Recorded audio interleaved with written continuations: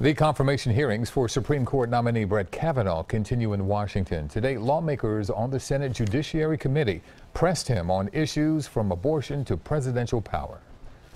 You can't give me an answer on whether a president has to respond to a subpoena from a court of law? My understanding is that you're asking me to give my view on a potential hypothetical. We don't make decisions based on who people are or their policy preferences.